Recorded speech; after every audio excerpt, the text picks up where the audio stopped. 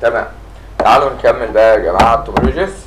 خدنا لحد دلوقتي 3 توبولوجي. اول حاجه الباس توبولوجي، تاني حاجه الرينج توبولوجي، تالت حاجه الستار توبولوجي. والستار توبولوجي خدناها بطريقتين سواء بالهاب او سويتش. تعالوا بقى التوبولوجي رقم 4.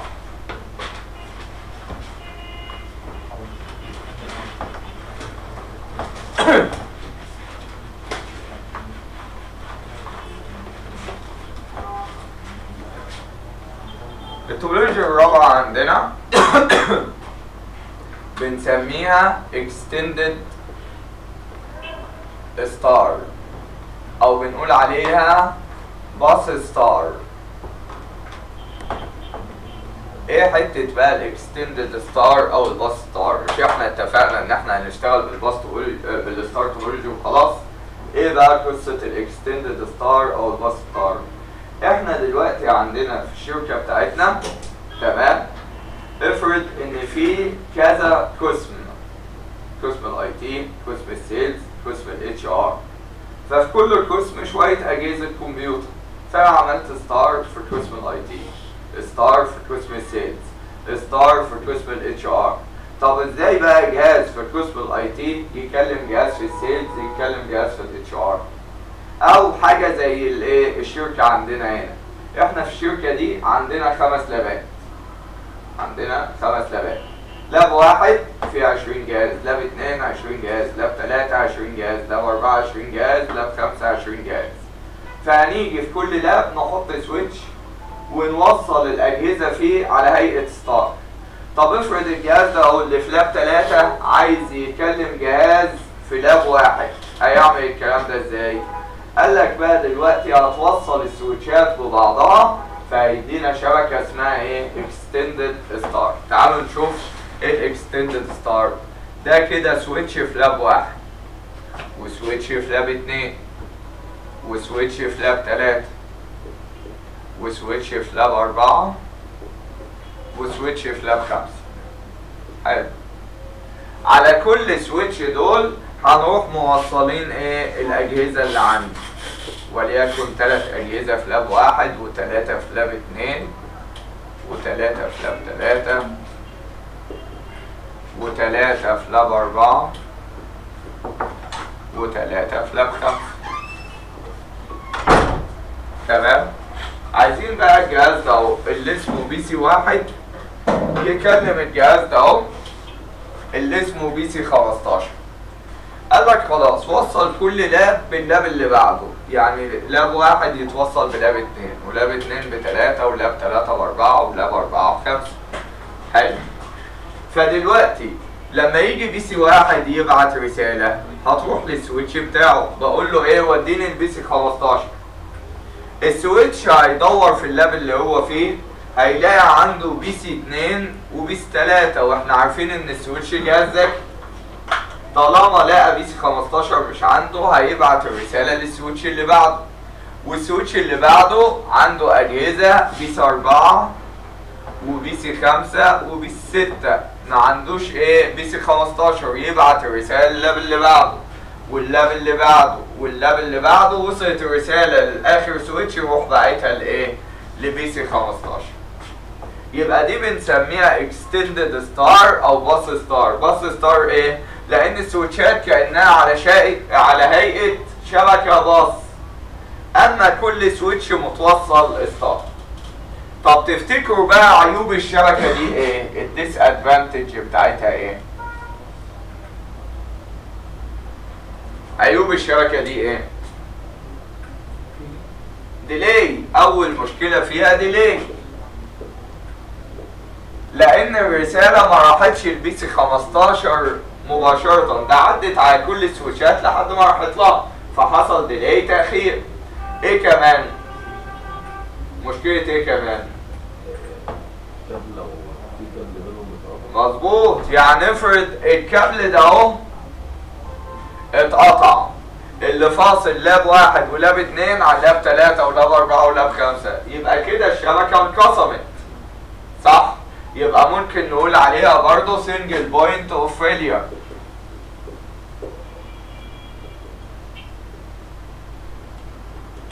طب هل مفيش سكيورتي؟ لا في سكيورتي، لان الرساله ما عدتش على اجهزه كمبيوتر تانية. طب ما عدت على السويتشات، طب وفيها ايه؟ ما هي السويتشات معموله عشان الرسائل تعدي من جواها، لكن ما راحتش لاجهزه كمبيوتر تانية، فهنا الشبكه دي فيها سكيورتي. طيب هل في مشكله كوليجن تصادم؟ لا. تمام؟ يبقى الشبكه دي اللي هي الاكستندد ستار او الباس ستار فيها مشكلتين. اول مشكله مشكله الديلي او التاخير، تاني مشكله اللي هي السنجل بوينت اوف فيلير. جميل.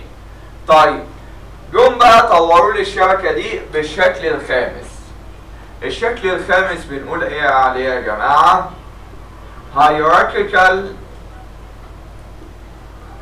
star او بنقول عليها ستار ستار. hierarchical star او ستار ستار دي هي اللي احنا شغالين بيها. يعني في الشركه دي عاملين التصميم بتاعنا ما بين اللابات الخمسه بالهيراركيكال ستار. ازاي؟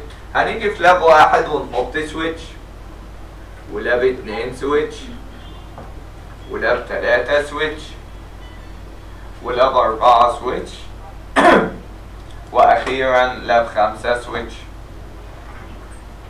في كل لاب هنوصل الاجهزه مع السويتش على هيئه ستار توبولوجي.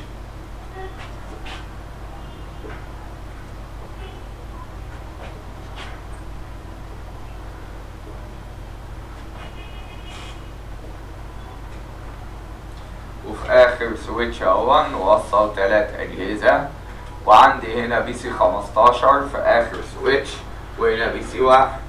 عايزين بقى نبعت رسالة من بي سي 1 لبي سي 15. هروح جايب سويتش كبير، سويتش رئيسي، وهو ده اللي هنعمل عليه ايه؟ نجمع كل السويتشات الفرعية عليه. حلو. جميل. طب افرض انا بقى كبي سي 1 عايز اكلم بي سي 15، الرسالة تطلع للسويتش بتاع لاب ايه؟ 1، يروح باعتها للسويتش الرئيسي. السويتش الرئيسي عارف ان بي سي 15 في اخر لاب، يروح منزلها للسويتش اللي هو في لاب 5، تنزل لبي سي 15 على طول. شفت ازاي؟ يبقى كده هل في ديلي؟ لا، الرسالة طلعت على طول ونزلت. طب هل في سنجل بوينت اوف فيلير؟ لو قطعت الكابل بتاع لاب 2 يبقى لاب 2 بس هو اللي خارج بره الشبكه، لكن بقيه اللابات شغاله. يبقى ده اللي احنا عاملينه، الاجهزه بتاعتكم دي كلها مجمعينها هنا اهو على سويتش. حلو. السويتش ده اهو، ونازل الكابل الازرق ده اهو منين؟ من السويتش الرئيسي. في كل لاب تدخلوه هتلاقي سويتش كده صغير متجمع عليه كل الاجهزه، ال 20 جهاز او ال 21 جهاز بجهاز. حلو. وكابل كده متجمع على مين؟ من السويتش ده للسويتش الرئيسي. فافرض الجهاز ده عايز يكلم جهاز في لاب 1 ولا لاب 2، تطلع الرساله من الجهاز ده للسويتش ده للسويتش الرئيسي، تنزل من السويتش الرئيسي على السويتش اللي في لاب 1 ولا لاب 2 للجهاز اللي هناك. يبقى كده حلت لي كل المشاكل. يبقى الشكل اللي احنا هنشتغل بيه في الكورس بتاعنا اللي هو الهيراركيكال ستار او الستار ستار. حد عنده مشكله لحد دلوقتي؟ اخر توبولوجي بقى. لا ما احنا خلاص خلصنا. لا، في توبولوجي بقى رقم 6 بنسميها ايه؟ مش توبولوجي.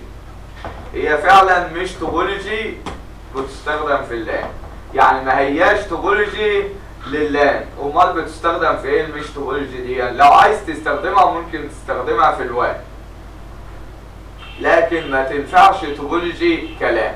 ليه ما تنفعش توبولوجي كلام؟ تعالوا نشوف السبب. يبقى رقم 6 مش توبولوجي.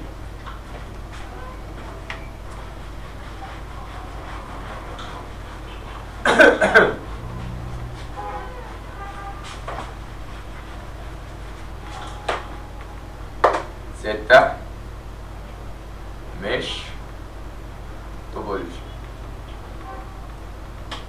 عبارة عن ايه المش توبولوجي دي؟ برضو تعالوا نوصل ايه 4 اجهزة زي ما احنا اتعودنا.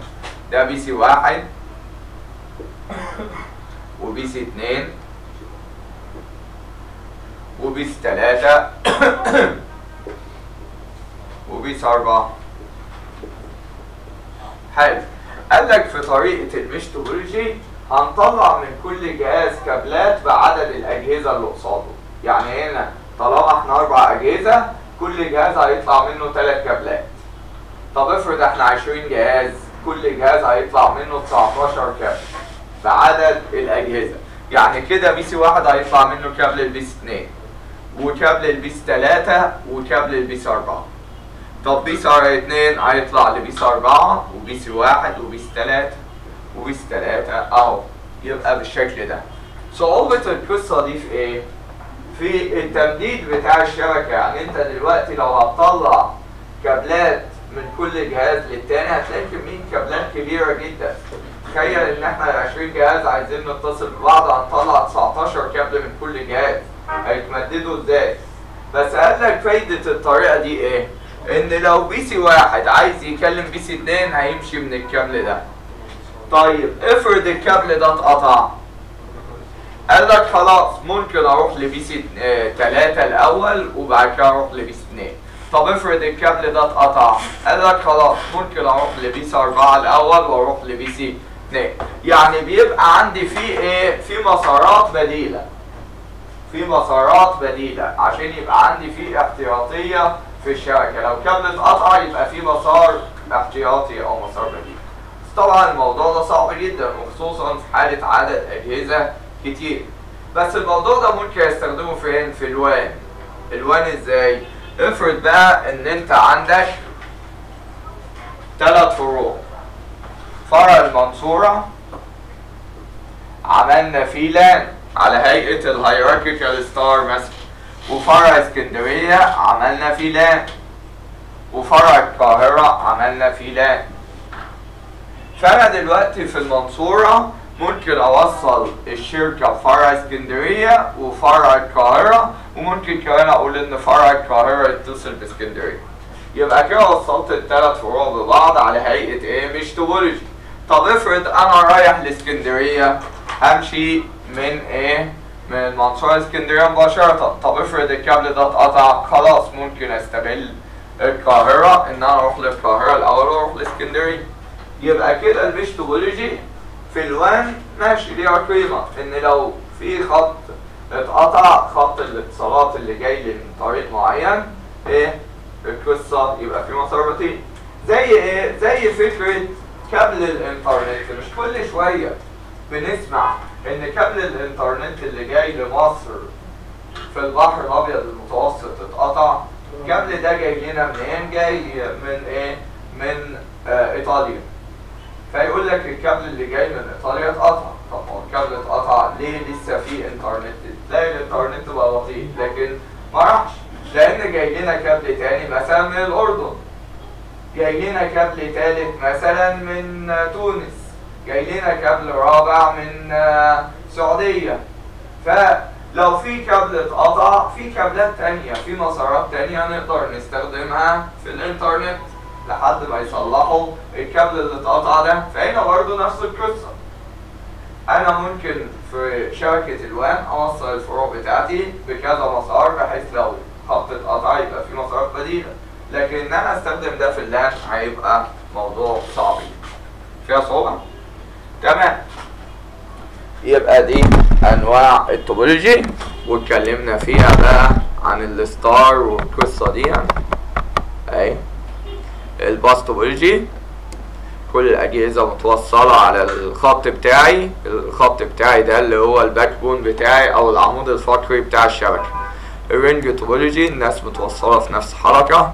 الستار توبولوجي كله متجمع على السويتش أو الهب بتاعي. الاكستندد ستار موصل الناس ببعض على هيئة باس توبولوجي وكل ناس متصلين ببعض. الهيراركيكال توبولوجي ان انا مجمع الناس في شكل هرمي. المش توبولوجي بطلع من كل واحد كابلات بعدد الديفايسز التانية. في صعوبة كده؟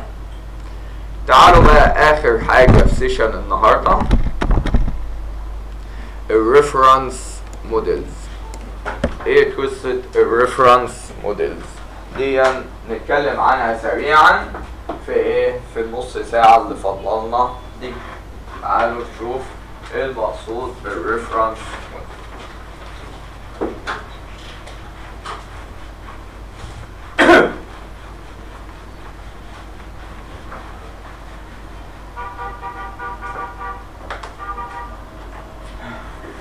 ريفرنس موديل دي عبارة عن ايه؟ ريفرنس موديل لو هنترجمها بالعربي ترجمة حرفية يعني النظام أو النموذج المرجعي.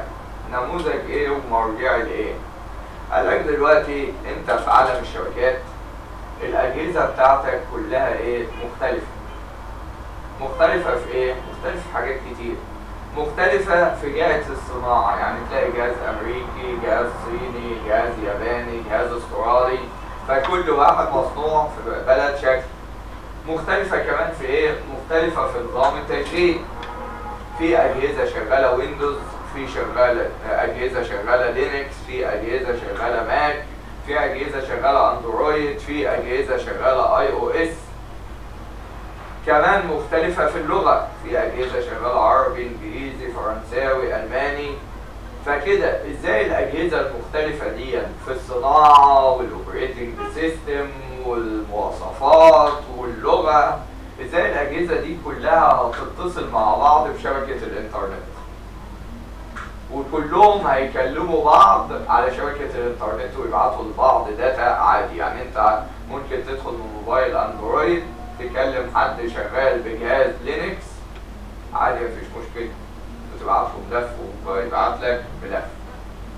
فقال لك احنا لازم نعمل مواصفات قياسية للشبكة، معايير انت تمشي عليها بتاع الاندرويد وانا امشي عليها بتاع اللينكس، فبالتالي نقدر نتعامل مع بعض، نقدر نتكلم مع بعض.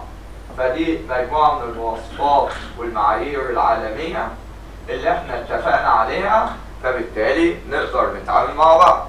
زي ايه؟ زي برضو قطع غيار السيارات، تلاقي عربية ألماني BMW في حاجة عطلت فيها، تروح مثلا تجيب لها قطعة غيار هندية مصنوعة في الهند، وتيجي تركب قطعة الغيار دي في العربية بتاعتك تلاقيها تنفع تركب، ومكان المسامير نفس المكان اللي ايه؟ اللي موجود عندك. ازاي؟ لان اللي عمل القطعة دي التزم بمعايير معينة فقدر يوصل القطعة دي عندك.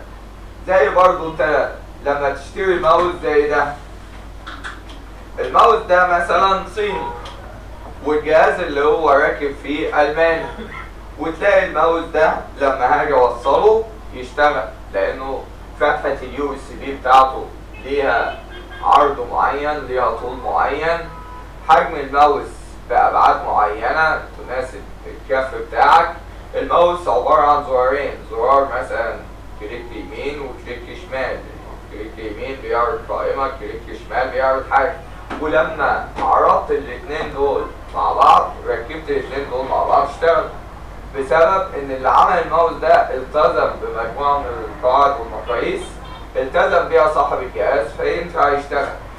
فده فكرة المواصفات العالمية. لكن لو بتاع الماوس كان عمل الماوس بمواصفاته هو، عمل مثلا فتحة يو اس بي 5 سم في 7 سم، فالماوس ده مش هيركب على أي جهاز، لازم يعمل له هو جهاز في الأحجام اللي هو عملها دي. وصلت الفكرة؟ تمام. فجت منظمة اسمها منظمة الايزو. احنا دايما نسمع عن منظمة اسمها منظمة الايزو. منظمة الايزو دي بتعمل شهادات في مجال الجودة، تقول اي منتج مطابق لمواصفات قياسية معينة يبقى ده ياخد شهادة الجودة. تمام؟ فالمنظمة دي بتدي شهادات جودة لمنتجات كتيرة، لعربيات، لثلاجات، لغسالات، لأي حاجة تقول المنتج ده مطابق لإيه؟ لمواصفات الجودة.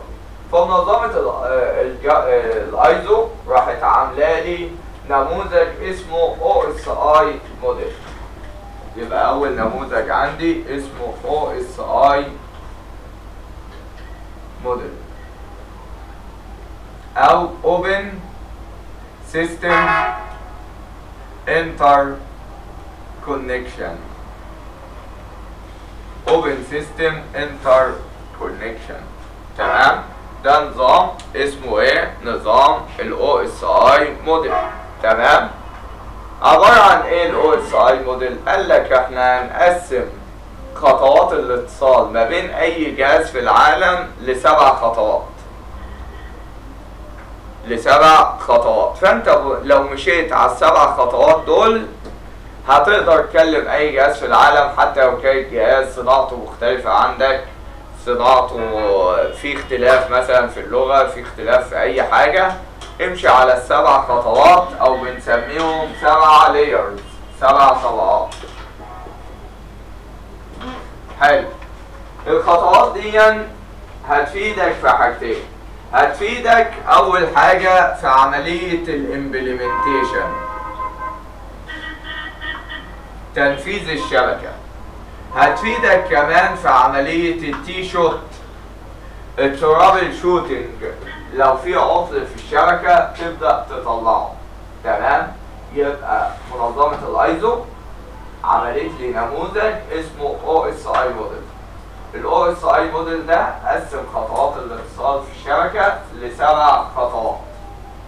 تمام. بناء على ال7 خطوات دول اي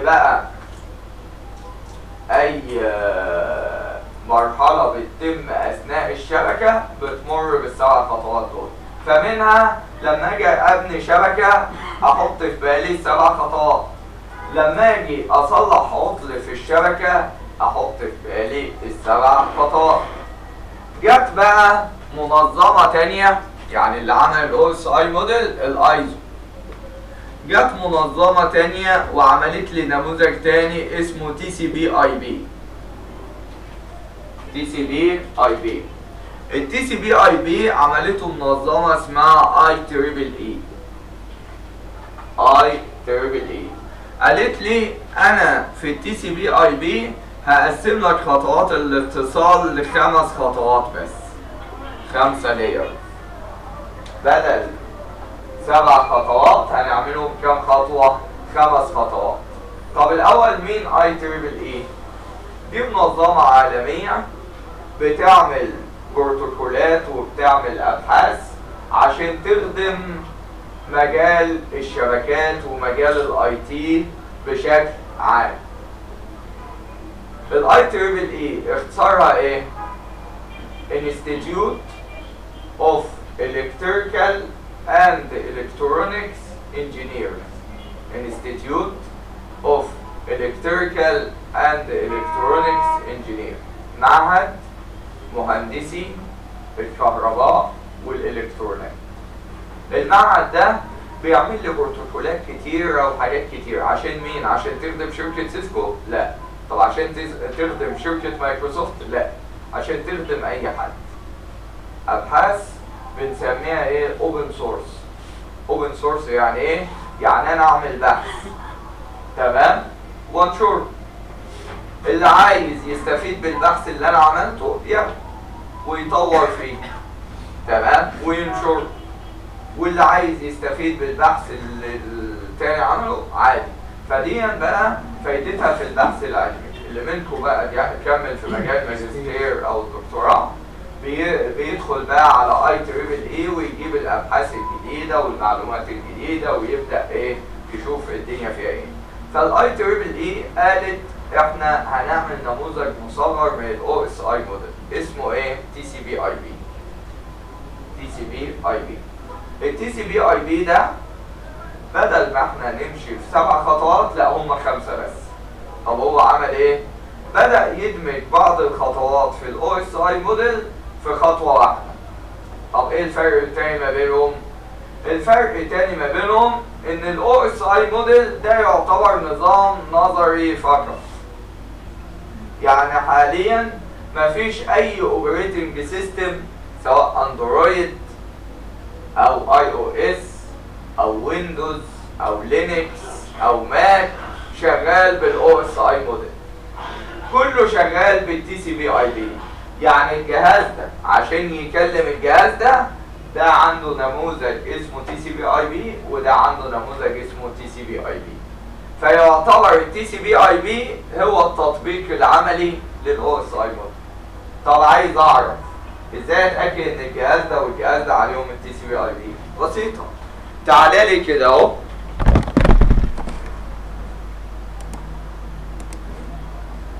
في الايثرنت اللي هو كارت الشبكه بتاعي بروبرتس، انزل تحت هتلاقي تي سي بي اي بي فيرجن 6، تي سي بي اي بي فيرجن 4. يبقى ده معناه ان ده في تي سي بي اي بي وده في تي سي بي اي بي. طب افرض انا جيت كده ورحت شايل الصح ده، خلاص، بس يبقى قابلني لو جهازك كلم حد في الشبكه، ولا يطلع نت بقى ولا يكلم حد. ليه؟ اصل الجهاز ده مش عارف تي سي بي اي بي والجهاز ده عارف تي سي بي اي بي، فبالتالي ما يقدروش يتكلموا مع بعض. وصلت الفكره؟ يبقى التي سي بي اي بي او الاو اس اي موديل دي انظمه مرجعيه، انظمه بسبب ان الاجهزه مختلفه عن بعض في كل حاجه عايزين يكلموا بعض. طب هيكلموا بعض ازاي؟ لازم انا امشي على نظام وانت تمشي على نفس النظام فنقدر نتكلم مع بعض. الانظمه اللي هنتكلم مع بعض فيها ايه؟ كان الاول الاو اس اي موديل 7 خطوات ونتكلم مع بعض من خلاله. جه عمل لي نظام تاني اسمه تي سي بي اي بي موديل، اختصره ل5 خطوات. حلو؟ والتطبيق العملي للاو اس اي موديل هو التي سي بي اي بي موديل. طب ما تيجي توريني الخطوات بالنسبه للاو اس اي موديل اهو. اول لاير عندنا ابلكيشن لاير، بعد كده برزنتيشن لاير، وبعد كده نتورك لاير، وبعد كده ترانسبورت، لا مش نتورك، سيشن لاير، ترانسبورت لاير، نتورك، وبعد كده داتا لينك، وبعد كده فيزيكال. لو جيت اعد الطبقات دي 1 2 3 4 5 6 7 7 طبقات، هي دي الطبقات عندنا: ابلكيشن، برزنتيشن، سيشن، ترانسبورت، نتورك، داتا لينك، فيزيكال. طيب لو انا بقى عايز اشتغل بالتي سي بي اي بي موديل، الاوبريتنج سيستم القديمه كان التي سي بي اي بي موديل فيها 4 طبقات بس. حتى اللي منكم يفتح المنهج القديم كان التي سي بي اي بي 4 طبقات. طب تعالوا نشوف التي سي بي القديم اللي هو 4 طبقات، وبعد كده نشوف التي سي بي اي بي الجديد، عشان ما حدش تروح لحد تقول له ده التي سي بي اي بي 5 طبقات يقول لك يا عم انت ما بتفهمش حاجه، هو 4. لا، هو بيتكلم على 4 الفيرجن القديم CCNA 200-120، لكن الفيرجن الجديد 5. طيب ادي التي سي بي اي بي القديم كان مقسم الطبقات 4 طبقات. طب عملهم ازاي 4؟ الابلكيشن والبرزنتيشن والسيشن دمجهم في طبقه واحده اسمها ايه؟ ابلكيشن. حلو. طب والترانسبورت؟ في الترانسبورت زي ما هي. طب والنتورك؟ دمجها في طبقه اسمها انترنت. تمام؟ اما الداتا لينك والفيزيكال دمجهم في خطوه اسمها ايه؟ نتورك اكسس. يبقى ده النظام القديم بتاع التي سي بي اي بي. كان الابلكيشن والبرزنتيشن والسيشن طبقه واحده اسمها ابلكيشن، ترانسبورت. اما النتورك انترنت، اما الداتا لينك والفيزيكال نتورك اكسس. جه في الفيرجن الجديد بقى اللي هو CCNA الجديده 200-125 قال لك لا، بدل 4 طبقات هنعمله 5 طبقات. فقال لك التي سي بي اي بي اهو دول كده 5. الثلاثه اللي فوق برضو ابلكيشن. حلو. طيب والترانسبورت زي ما هي ترانسبورت. طب والانترنت وهنا كانت نتورك، لا رجع سماها تاني نتورك. اما هنا داتا لينك وفيزيكال رجع سماهم داتا لينك وفيزيكال. يعني ايه؟ كل اللي عمله هو نفس الاو اس اي موديل، بس اول 3 بقى اسمهم ابلكيشن. يبقى ده التي سي بي اي بي الفيرجن القديم، وده التي سي بي اي بي الفيرجن الجديد. طيب قبل ما نكمل خلينا نشوف كده هنا. انا هكنسل طبعا عشان ما يلغيش التي سي بي اي بي كلوز. حلو. هنا دلوقتي بيقول لك الريفرنس موديل ديسكرايب داتا ترانسفير ستاندرد، ان هو بيوصف لي عمليه نقل الداتا بطريقه ستاندرد.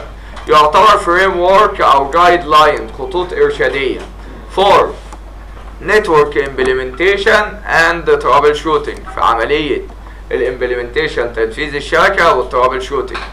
divide complex function into simpler component، بيقسم المعلومات المعقده لمعلومات او لتفاصيل سهله.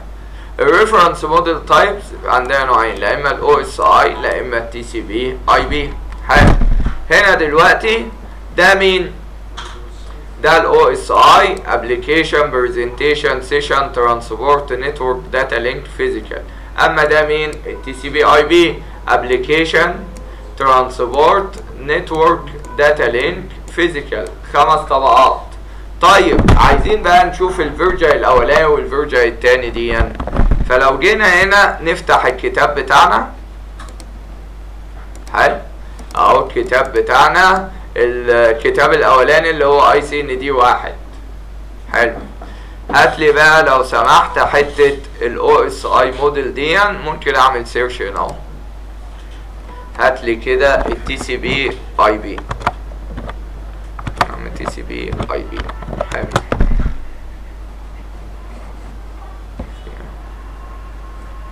بدأ يدور. طب دور كمان كمان كمان. كل ده